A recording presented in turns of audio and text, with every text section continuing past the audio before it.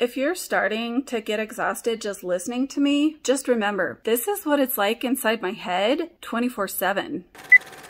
Hey guys, welcome back to my channel, Neurodivergent, where I make content about being a neurodivergent female diagnosed with autism and ADHD.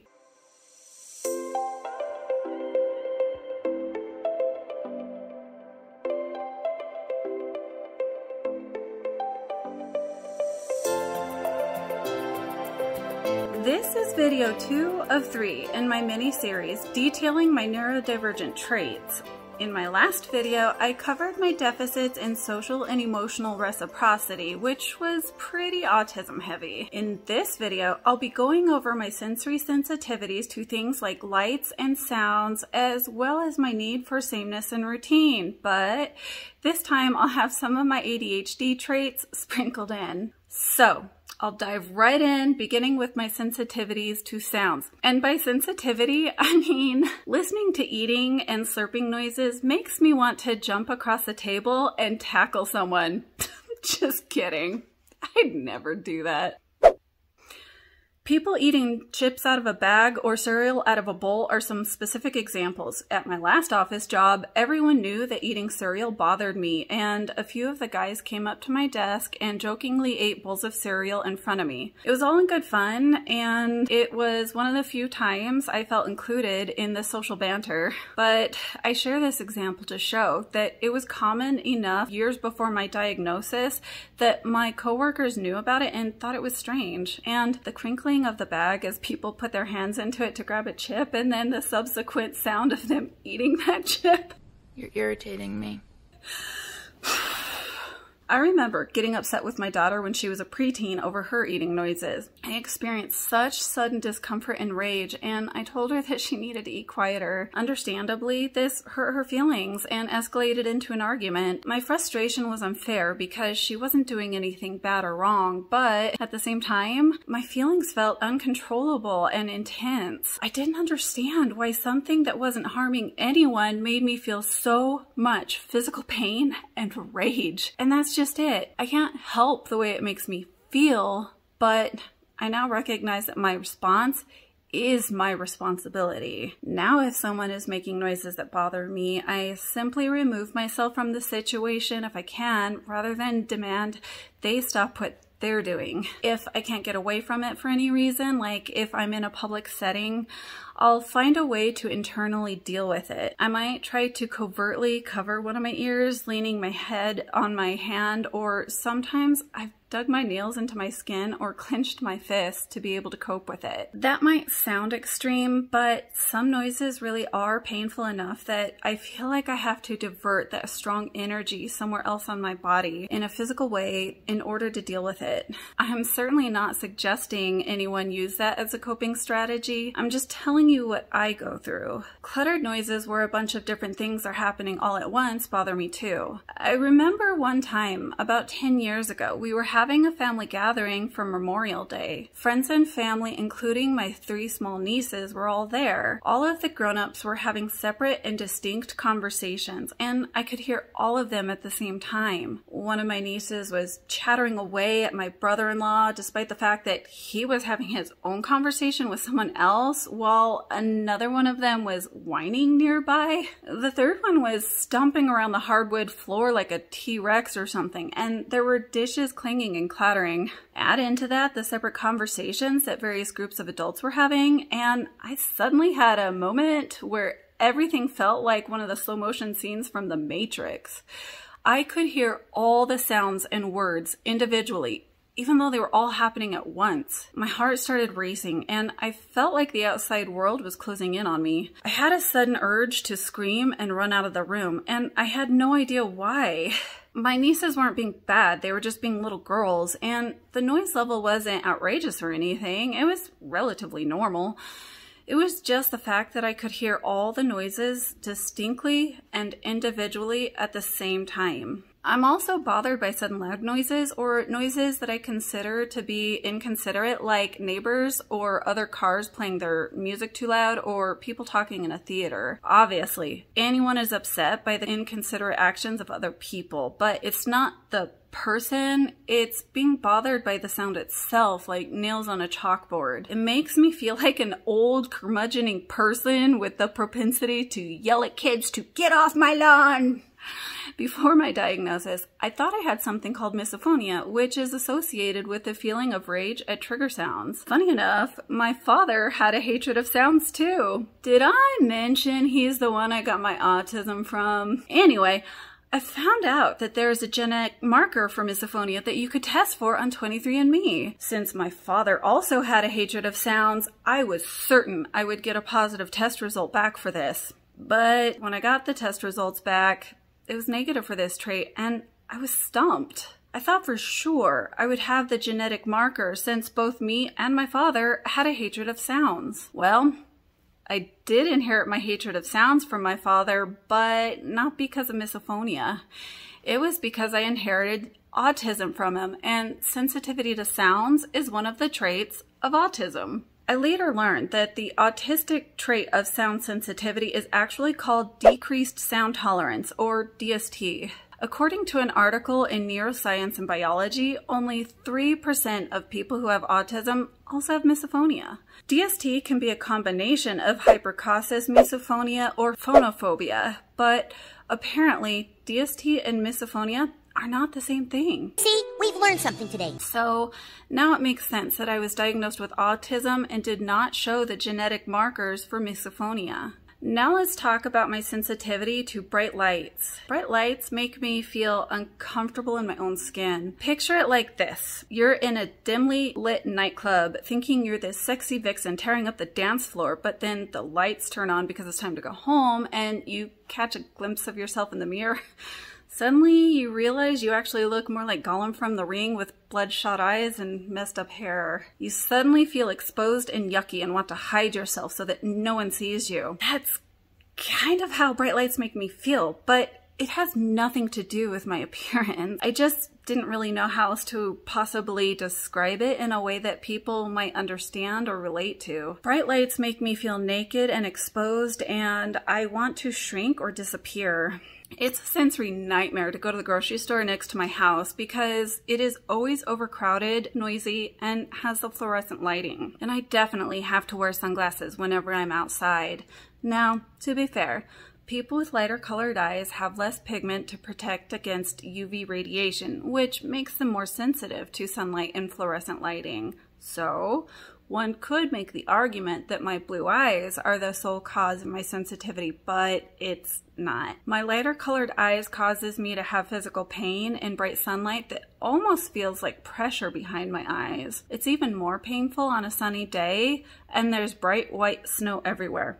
However, the autistic sensitivity to light that I experience is a different kind of discomfort that is not always accompanied by that physical pain I just described. My neurotypical husband also has blue eyes, so I asked him about this. He told me he has the same physical discomfort in bright lights like I do, but not the emotional distress that I also experience. Funny enough, my son and I have daily light battles in the house where I go and turn off all the lights everywhere in the house and he follows behind me and turns them all on. As I mentioned in my introductory video, my son is autistic and is how I found out I was also on the spectrum.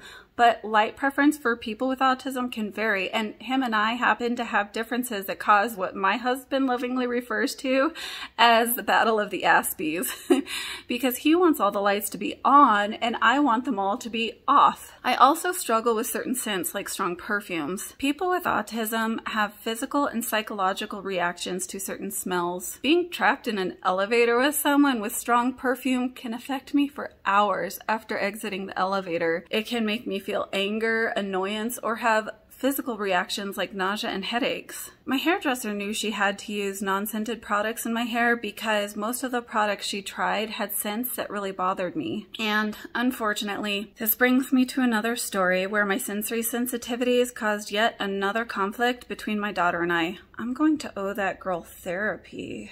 There were days where she would put on perfume before school, I had to drive her to school, which was about half an hour away, which meant I was confined in a small space with it for about an hour, which was pretty distressing. I had asked her not to wear perfume or to wait to put it on when she got to school, but she would forget sometimes. I would then remind her again on the way to school on the days she forgot, which would cause an argument. Now she's mad at me before I drop her off, which is probably getting her off on the wrong foot for the entire day. And again, I don't blame her. To her or anyone else, it seems like I'm just being dramatic or unreasonable about something dumb. It probably seemed like I was just trying to pick a fight with her or being overly critical about a non-issue.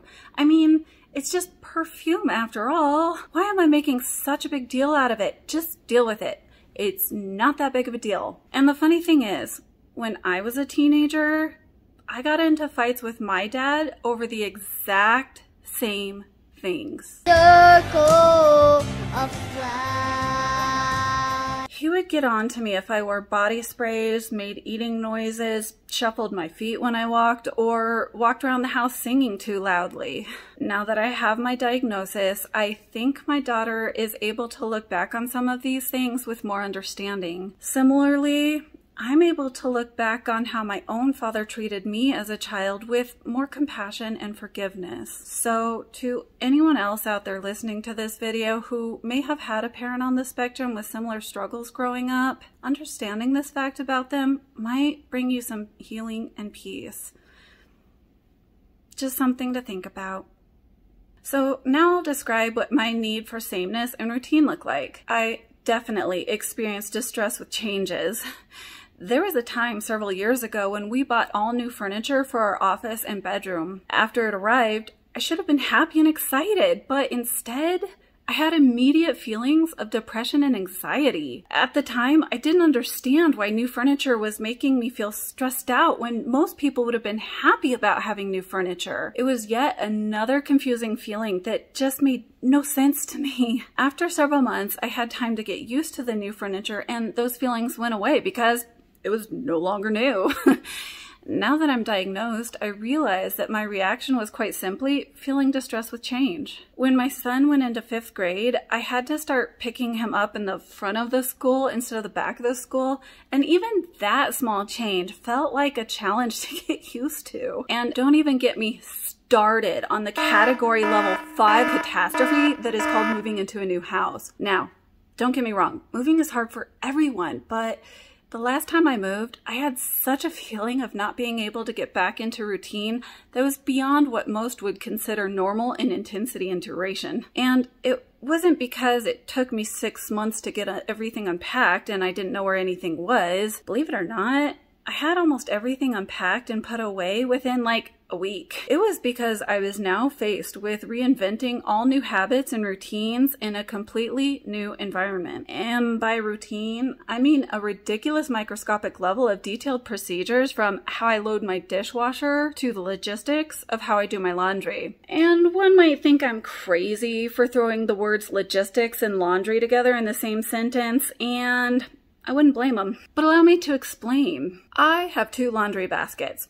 One of them goes in my bedroom closet and the other one stays in the laundry room, and I just couldn't figure it out. Do I take the bedroom laundry basket from upstairs and bring it downstairs, or should I bring the laundry room basket up to my room and take the clothes out of the bedroom laundry basket and bring it downstairs? If I use the bedroom laundry basket to bring my clothes downstairs, should I leave it down there until the laundry is done, or should I bring it back upstairs after I put the clothes in the washer? If I leave the bedroom laundry basket in the laundry room, it'll be missing if anyone else has dirty clothes to put in it because it wouldn't be there. But if I bring the laundry room basket upstairs, then I have to make an extra trip to bring it back downstairs.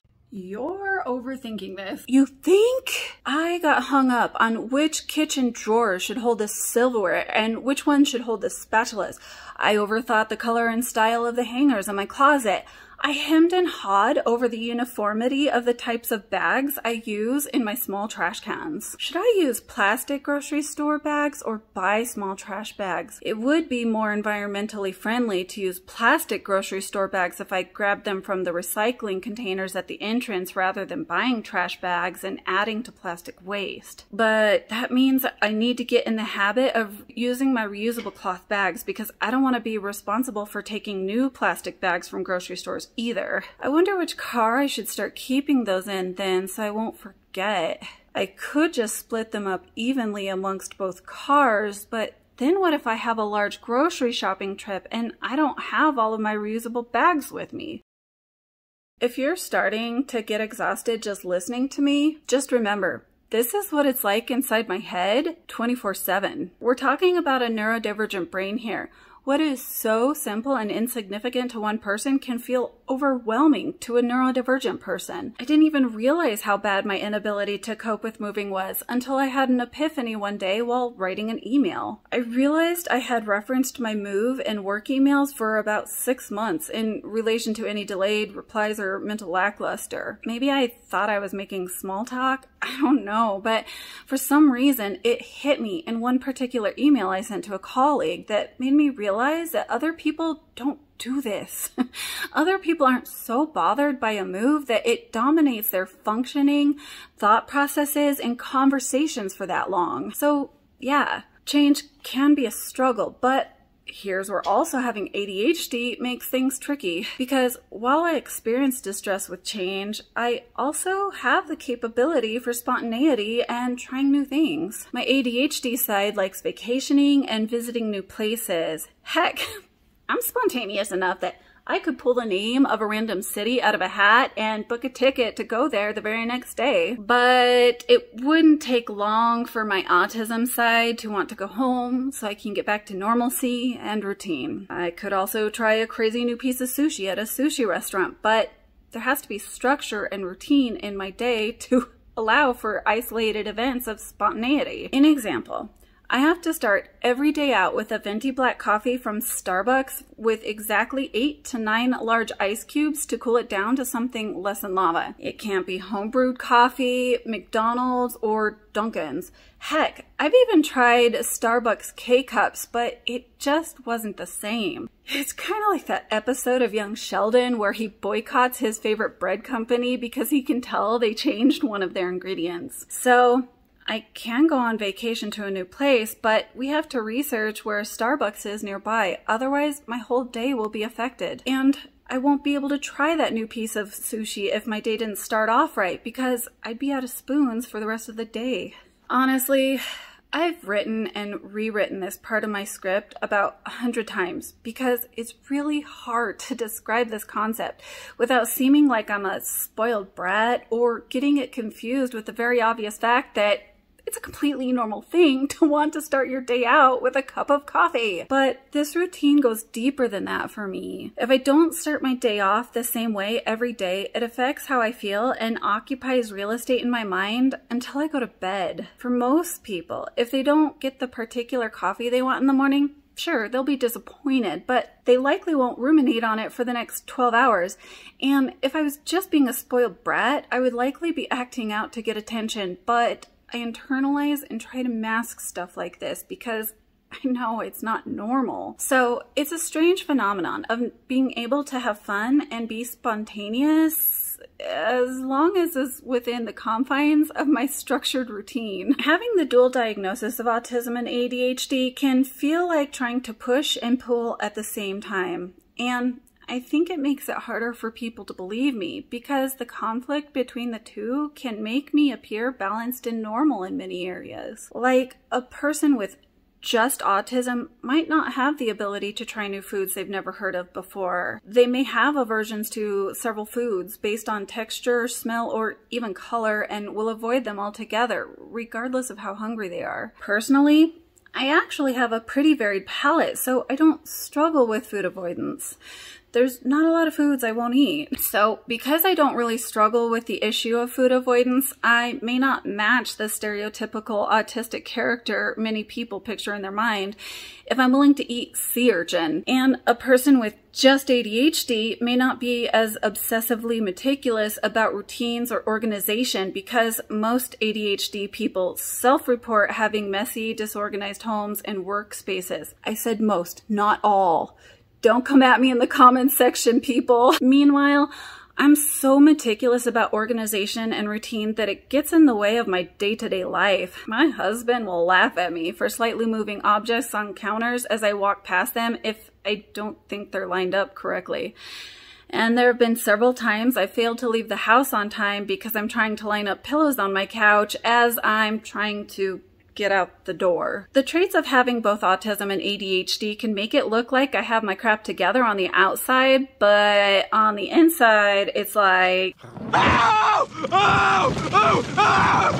Anyway, there's probably a lot more that I could include on this subject, but I'll stop there for now. Hopefully you'll stick around for my next video where I'll go over the whiteboard of scattered traits and try to make some sense of it all, because why not? Bye for now. Mwah. Oh, and don't forget to like and subscribe.